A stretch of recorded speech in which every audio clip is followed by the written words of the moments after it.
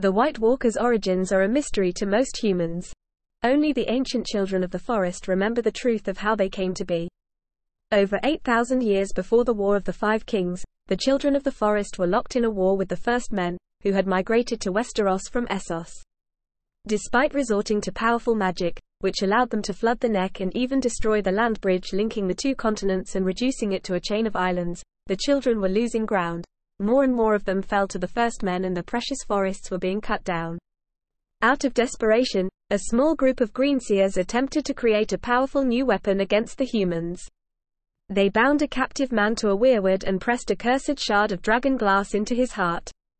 The unfortunate captive was transformed into a cold, heartless, deathless creature whose only desire was to consume all life.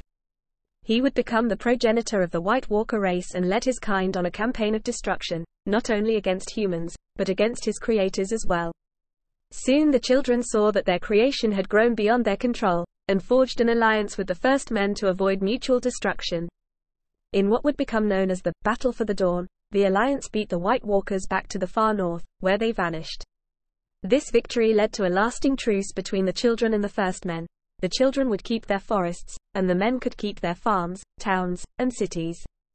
The truce also marked the creation of both the Wall and the Night's Watch, the latter having been armed by the children with dragon glass blades, in case the walkers should ever return.